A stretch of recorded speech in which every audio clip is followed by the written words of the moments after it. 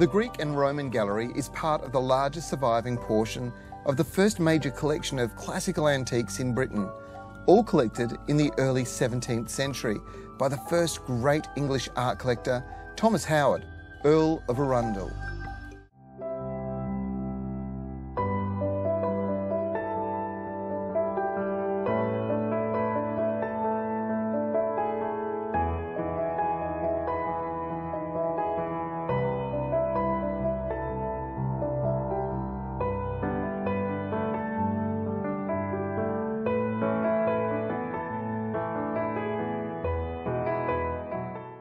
Is it from France, Germany, or any of those other barbaric outerlands?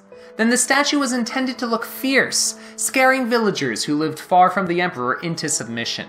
This is the man who conquered you. Stare into the cold, dead eyes and feel intimidated. Emperors wanted to be terrifying warriors abroad, fatherly and protective within their cities, but also devout patrons of the pantheon.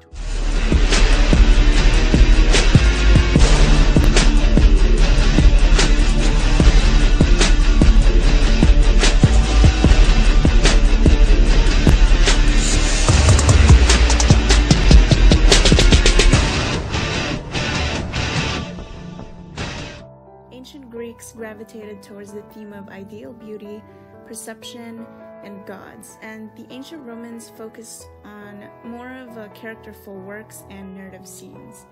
The face of the Tivoli general shows an exhausted and worn-out look, and the Barberini faun looked almost as if